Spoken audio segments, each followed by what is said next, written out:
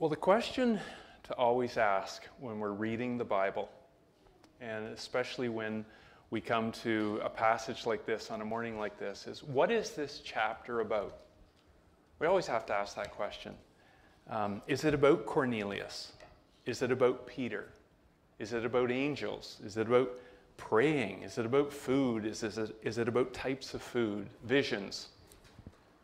Well, before any applications that we would make, and before any, I see this in the passage, which is all very good. Before any of those things, we need to ask the question, what is this about? What did the Spirit of God write this for? And the answer in this chapter is, at a core level, the gospel, the importance of the gospel to all people. But a layer up, it's the gospel coming to the Gentiles. And I say coming to the Gentiles because it's to us. As I look around this room, I don't know for sure if there's any Jewish people here, but the majority of us are Gentiles. And this is when the gospel started really coming to the Gentiles. In the historical moment that we're in, we don't even think that way, do we? We just think, oh, well, I've heard the gospel all my life. The gospel's always been accessible to the Gentiles. No, it was not. And this is a major pivot moment where it's not just Cornelius, a Gentile who's going to receive the gospel, but it's Peter, a Jew, who needs to be converted to even believe that that's acceptable to do so. So that's what this chapter is all about. This was a very brand new thing, and change was hard. Do you know what hasn't changed? That change is hard in all areas of our life. But this was a major change, and it was hard for that early Jewish church. So that's what this chapter is about, and next week we will get into how the Holy Spirit convinced this significant leader named Peter, and that this change was supposed to be a part of his huge leadership role in doing so. But here's what I saw then in verses 1 to 8, and this is why we broke it up. We could have told the whole story of Cornelius, but I really saw something significant in verses 1 to 8, and it's this: God does not always work in our box. I don't know about you, but there's times that I have a narrow conception of things. And that limits how I see God.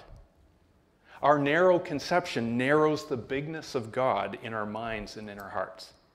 Does that make sense? So, we're going to start with an open book quiz. You're allowed to use your Bibles, okay? In Acts chapter 8, 9, and 10, there are 3 salvation stories, or 3 faith stories, and all of them are unlikely. All of them are really outside the box. I mean, one is a Jewish person, but the other 2 are Gentiles. So, feel free to look at your Bible. It's an open book quiz. Who was the person who came to faith in chapter 8? I'll give you a hint. Eritrea. Philip. Good guess, but no. From? Ethiopian eunuch, right? That was chapter 8. Who came to faith in chapter 9? Saul. Saul, right? That was his Hebrew name. Later would be changed to a Greek name, Paul. In chapter 10, who came to faith? Cornelius, that's right. Now, unlikely stories, every one of them. Every one of them. When I was 14 years old, in the summer of 1976, the city of New York was held hostage by this fellow called Son of Sam. Some who are older may remember the story. His name was David Berkowitz. And the reason he was called Son of Sam, he was 24 years old, and he would go around for that summer and he would shoot people just sitting in cars. And I think he shot 14 or 15 people, 6 of them died, And people were terrorized that summer. And when he first was caught, he told them that he told the authorities Jesus had told him to do it through his next door neighbor's dog named Sam. And so he got dubbed Son of Sam. He just turned 68 this past week. But in 1987, 10 years after he was incarcerated, David Berkowitz met Jesus and became Son of Hope. And for 35 years, he has consistently lived a very strong Christian life. He is a leader and elder in the church, the prison church that is there. And he spent the last 20 years working with outside groups on victim advocacy in a huge way. For the first number of decades, whenever it was his turn to be looked at for parole, he said, no, society will never forgive me. I do not want to get out. I'm not even going to go to the hearings. In more recent years, because every 2 years he comes up for parole, he does go to the hearings and he says, there are thousands and thousands of young people that I would like to talk to. If you could allow me to do that, I'd be just so privileged. It turned out, and he changed his story after he became a Christian, he told the truth. He was on drugs. He was a part of a satanic cult. He was a very, very, very dark young man. Son of Sam, now Son of Hope. What an unlikely story. And when I read those stories and hear those stories, and I see the Ethiopian eunuch, and I see Saul, and I see Cornelius, and I think, my story's pretty likely. I was a 6.5-year-old kid in a Christian home who came to faith one day. And I remember talking to a person one day who had a story that was unlikely. And when they heard that I came to faith as a 6.5-year-old, I hope this helps someone who is like kind of born and raised in a Christian home and came to faith, or came to faith really young. That person said to me, and God has protected and preserved you in this unholy world all these years? I said, yeah. He said, that's a lot of power. You think it took a lot of power to save me? It took a lot of power to protect and preserve you in this dark world. And you know what? I've been pretty pumped about my testimony ever since. Because here's the point of it all. It's an encounter with the fully alive Jesus that matters. I mean, that is all that matters. And I just want to ask, do you have one? Do you have a story of encounter with Jesus? Some of us saw a video that I think Karen sent out from Alistair Begg, and I was so moved by it. He talked about, if you stand at heaven's gate one day, you've heard that story, and Peter meets you at the gate. That's not how it works in the Bible, okay? It's like, if you know Jesus, it's absent from the body, present with the Lord, no pass, go, collect $200, none of that, okay? You don't talk to Peter at the gate. But if, Alistair Begg said, if you were met at the gate and asked, why do you deserve to be in heaven? If you begin your response in the first person, lovingly and respectfully, you're missing it. Well, I'm here because I believe in this. I'm here because I trust in this. I'm continuing in my faith in Jesus. Only an answer in the third person is truly acceptable. I am here because he paid my debt, because he stood in my place, because he died for me. That's the only answer that will gain admission to heaven. And then Alistair talked about the thief on the cross. Can you imagine the thief who came to faith from the cross, and he gets to the gate, and some angel says to him, so why would I let you in? Can you explain the doctrine of justification by faith? And he would say, I don't know what that is. Okay. Can you tell me your thoughts on the hypostatic union of the God-man Jesus Christ? And he would say, I'm pretty sure I don't know what you just said. Okay, well then why are you here, and why do you think that you're allowed into this place called heaven? And all the thief would say is because the man on the middle cross told me I could come. The man on the middle cross took care of it for me. He told me I could come. That's why I'm here. And if in your soul you have any other answer or response than that, may God's Spirit turn on the light in your soul today. That is the point of encounter with Jesus that you need. Because the sinless Savior died, my sinful soul is counted free, and God the just is satisfied to look on him and pardon me. That's the gospel that every one of us needs to preach to ourselves every day. Well, let's get into this story. Verse 1. And I really am so enjoying these narratives in Acts. They almost begin with, once upon a time, right? Once upon a time. Although they are historically true. They're not a fairy tale. And many have been authenticated through archaeological finds. So it begins, at Caesarea, there was a man named Cornelius, a centurion in what was known as the Italian regiment. Who was Caesarea named after? Feel free to answer. Caesar. In fact, it was a major headquarters or outpost capital in Palestine at the time for the Romans. And so it's named after Caesar. And when reading the Bible, you will come across Caesarea a number of times. And if you look at some of the context, you think, wait a minute, those sound different. And indeed they are. One is Caesarea Maritima, which is on the Mediterranean coast. And that's where this Caesarea is in verse 1.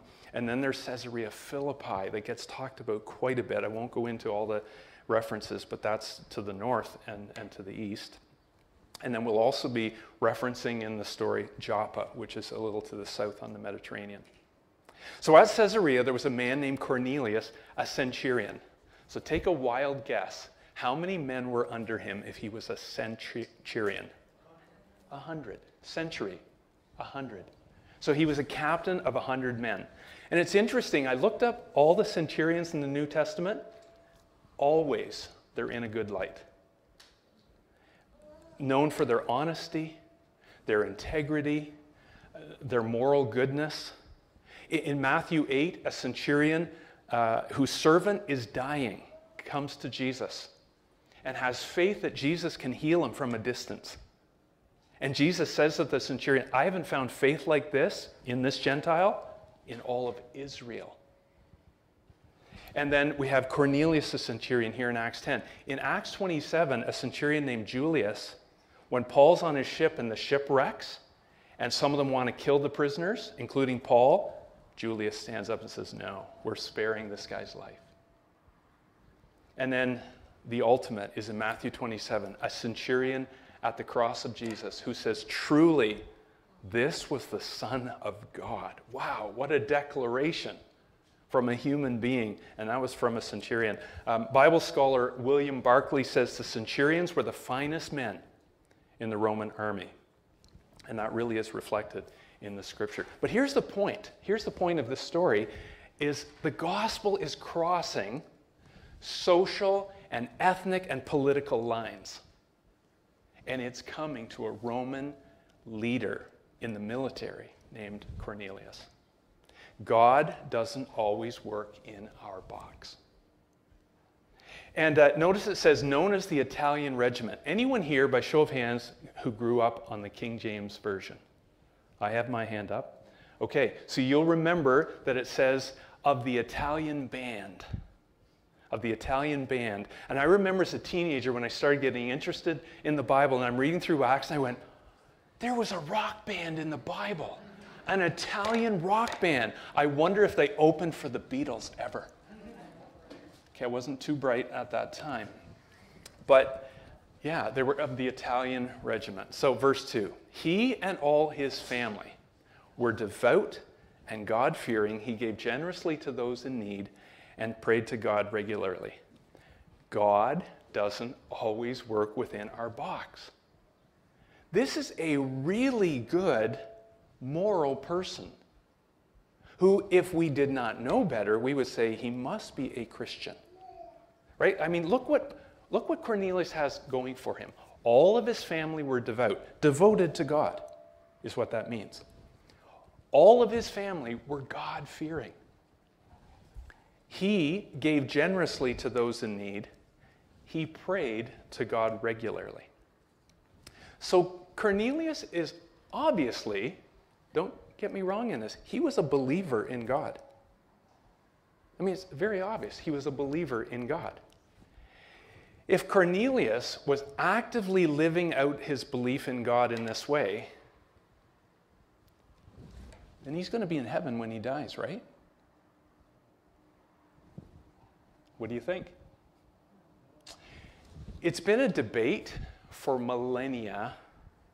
Are humans good or are humans evil from birth? Is there some good in humans? Or are we a blank slate at birth and it's society that shapes us and makes us good or bad? Well, you know, I've thought about this question a lot, and I've thought about, do I know any good people? Have I known any good people who were not of faith, who were not even religious? And I do. I have known good followers of Jesus. I have known good non-followers of Jesus. Hey, a few weeks ago I asked if anyone knew Meat Loaf, the band from the 70s, and boy, a lot of hands went up. Anyone remember the band Queen? Okay, they had a song, Only the Good Die Young. And I remember that song, and the older I get, I'm thinking, man, if that's true, I should be worried. Right? Only the good die young. I had a boss once for many years that I really, really, really loved, named Ken. And he never knew Jesus. He was, he would say he was of the Catholic faith, but he was what was called a C&E Catholic man. You know what that is? Christmas and Easter. So that was it. That was the only time he darkened the doorstep of his church. But he told me that growing up in parochial schools, in a separate school all through the years, he said, I knew the very best and the very worst people I have ever known in my life. That's really stuck with me. He knew the very best, but he knew the very worst that he had ever known in his life. Well, here's the question. What does God's Word say about this question? About human goodness. Well, here's just a sampling. In Psalm 51, verse 5, so think Cornelius, think you, think me. Surely I was sinful at birth. Sinful from the time my mother conceived me. You say, oh, that's just the psalmist beating up on himself. No, it's not. It's a timeless principle of Scripture taught by the Spirit of God. And then Paul, through the book of Romans 3 says, we have made the charge that Jews and Gentiles alike are all under the power of sin. As it is written, there is no one righteous, not even one. There is no one who understands. There is no one who seeks God. All have turned away, reminiscent of Isaiah 53. All we like sheep have turned away to our own way, right? And there is no one who does good, not even one. You say, wait a minute, but people do good things. Don't you do good things? I mean, some of you, some of the time, right? And I do occasionally as well. Yeah, but look what Isaiah says under the inspiration of God about the good things that we do. In chapter 64, verse 6, all our righteous acts are like filthy rags. You've maybe heard of something called the doctrine of original sin. Those words are not in Scripture, but the Scriptures do teach it. And it goes like this. Humans, through the fact of birth, inherit a tainted nature in need of regeneration or life, and inherit a proclivity to sinful conduct. God's Word consistently says this about the human family. It is our story. That we inherited from Dad, Adam, and Mom, Eve, a sin nature. Now, are there good living religious people all over the world in every culture? Absolutely. But every one of us are lost and dead in trespasses and iniquities. And what does dead mean? It means separated from God. We're separated from God. We didn't get that way. We were born that way. So, as we look at Cornelius again, I'm saying all this to say, we see Cornelius, we see all these things going for him, but he needed Jesus. He needed God's salvation. He needed a new heart. So do you.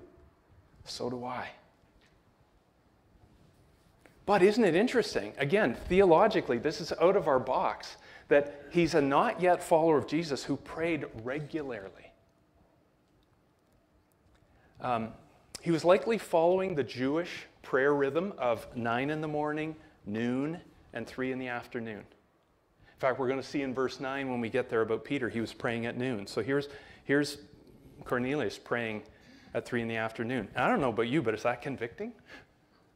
I mean, do we pray with a rhythm of at least 3 times a day, so fervently and with deep belief like this? Our local Mission Sunday a few weeks ago, there was a call from the Spirit to raise the prayer temperature among us. And I've heard people say that, preaching like this is guilting people. We should never guilt people. Well, the Bible has another word for it. It's called conviction. And conviction is not a bad thing. It's an uncomfortable thing, and that's why we don't like it. And I'm the first to say that the motivation for everything we do as followers of Jesus should always be devotion to Jesus. But if God's Spirit has to get us there through conviction, well, that's what he does. That's what he does. Well, here's this man. He's praying 3 times a day. And in verse 3, one day at about 3 in the afternoon, he had a vision. So God speaks to Cornelius while he's praying. You say, it doesn't say he's praying there. Yes, but in verse 30, when he retells the story to Peter, he says, I was praying. So we know that he was praying. So God speaks to him while he's praying. And next week, we're going to see that while Peter's praying, God gives him a vision. Now, I'm not extremely smart, but what's the common denominator for God speaking in both cases? Anyone? Yeah, praying. God does not always work in our box. Do you know that God can speak to you when you're praying? And he can speak to you when you're reading your Bible. And he can speak to you as we sing, because we sing truth to one another. If the content is such that, there's biblical truth there. But all of these things, praying, reading the scripture, singing, they put us within the vocal range of God. And I'm the first to say that every time I pray, I don't always hear from God, but there are times that I do. And in fact, that happened just inside of 2 weeks ago. I was praying one day specifically about the merger, the possibility of the Grace Radiant merger, and God dropped into my heart something I wasn't even thinking about, and he said, you have never in your lifetime, Gord, had an opportunity to work toward giving expression to the unity of my body like you have in this moment. And it took me by surprise, and I thought about it and prayed into it, and I thought, Karen and I have been a part of many March for Jesus movements where we would march with a whole group of people from the church in Guelph, all churches in Guelph. As a youth leader, we had many events with many stripes of churches involved. But God said, no, you've never had a moment like this. You think about it, young and old today, have you ever had a moment like this one where we have the opportunity to work toward giving expression to the unity of the body of Christ like we have in this moment? And I'll tell you what that did for me. That fueled the fire for me to keep working, to see where this is going. But what are we doing in this moment? And do we recognize that it's something God might be calling us to? Well, in his prayer, what happens? He had a vision. He distinctly saw an angel of God who came to him and said, Cornelius. Don't answer it loud, but do you ever feel like people don't really know you? God knows you. Angels know you. They know your name. And if one were to appear and call you by name, I think you'd have the same reaction I would have and Cornelius had, and that is a lot of fear. But think about it. You are known and you're fully loved. So Cornelius, in verse 4, he stared at him. What is it, Lord? And the angel answered, your prayers and gifts to the poor have come up as a memorial offering before God. Again, this is not in a category that I normally think of. Non-believers, their prayers, their giving, God recognizes that in his presence. It's amazing. I remember as a young person, you know the way young people, I know I'm looking at some of you, but when I was a young person, always in debate, right? How many angels can dance on the pin of a needlehead? That was a brilliant waste of time to talk about that. And that's an age-old argument. And so many doctrines that we wrestled with, and they're interesting and fun, but sometimes they're just meaningless conversations, to be honest. And so this question, I remember, was hotly debated in the circles I was in.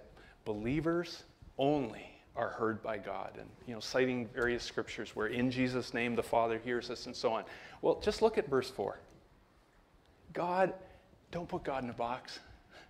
God obviously hears all people's prayers, all heart cries. He hears them. He hears them. And so the interesting thing is that God sees that and says, you're fine. I'm not going to do anything more for you, Cornelius. No, he's now going to bring the gospel, the good news of Jesus to him. But the question is, why didn't the angel present the gospel to Cornelius? I mean, you've got an angel. How much better spokesman for the gospel are you going to get than an angel?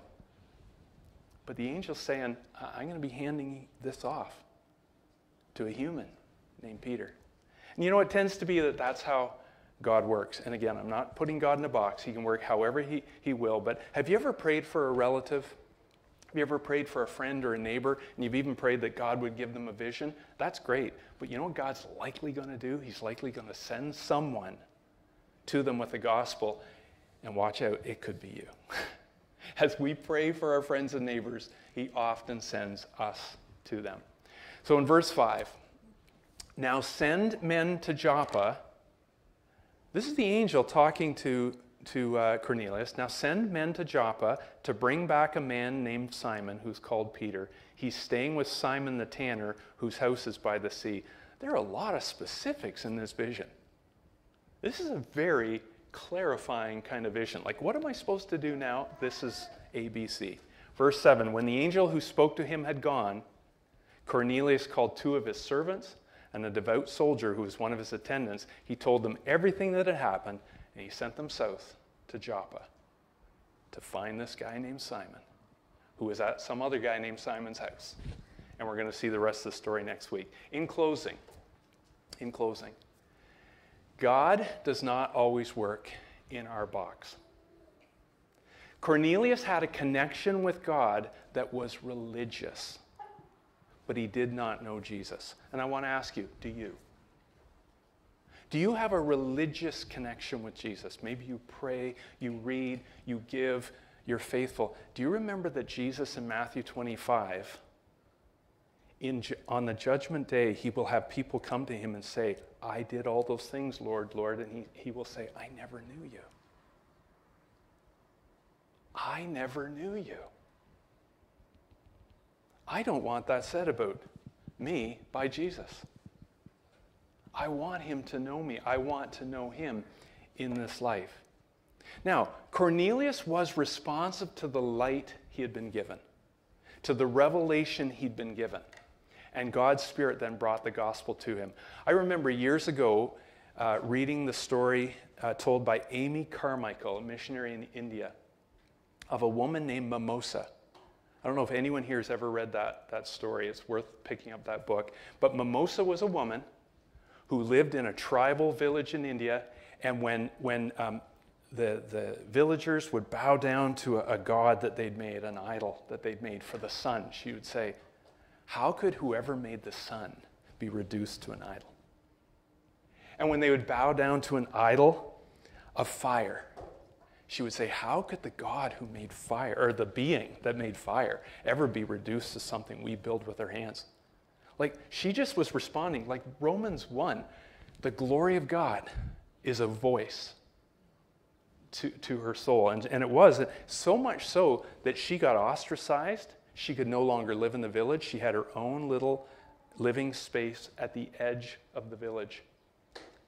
And when missionaries came along, who do you think was the first one to embrace this God that could not be explained through idolatry? Mimosa was. It's an amazing story. But I've often wondered, and this is a big theological question, if she had died that way, having responded to the light of God that she had been given, having never heard of Jesus, would she be covered by the blood of Christ? I don't know. I don't know. I know that Romans 1 seems to fit that category, but praise God, people like that in this world, God's Spirit does bring, many of them, does bring the gospel to them. But here's what I want to leave you with. God is sovereignly preparing Cornelius to hear the gospel and to receive the message.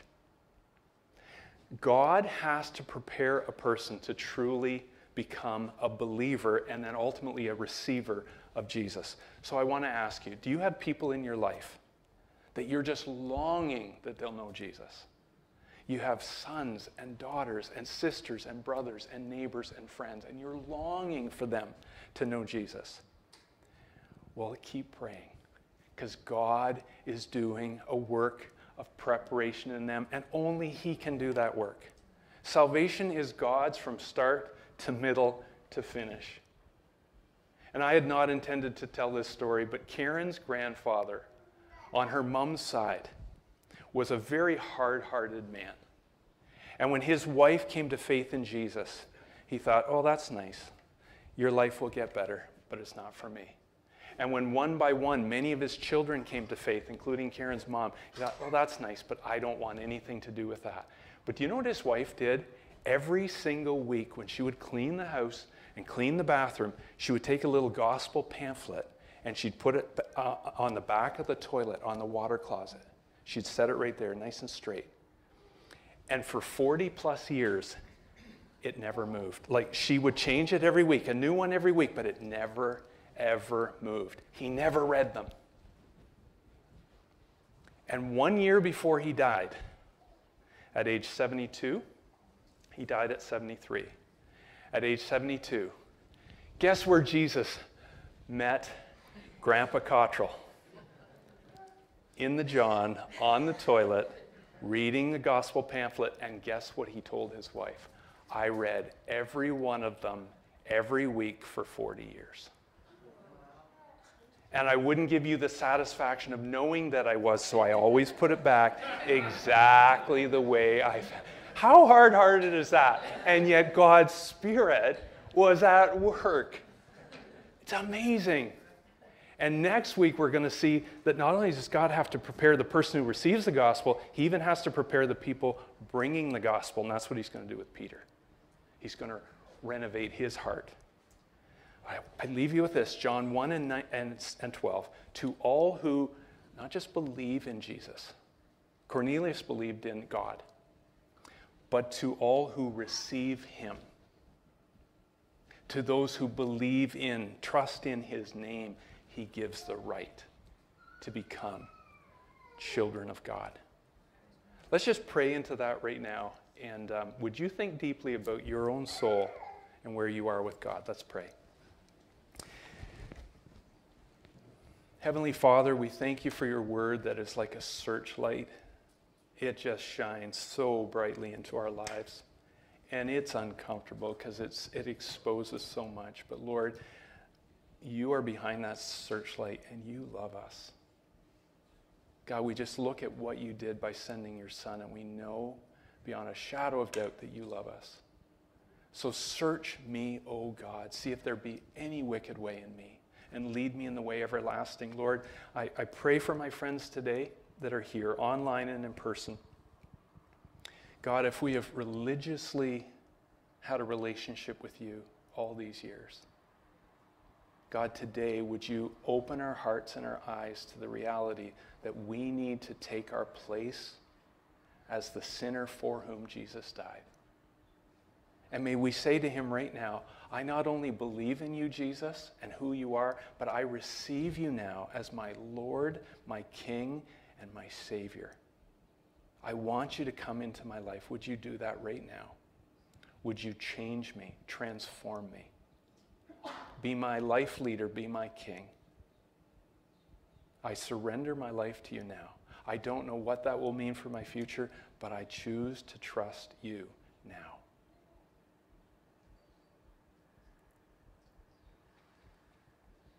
Would you do that today?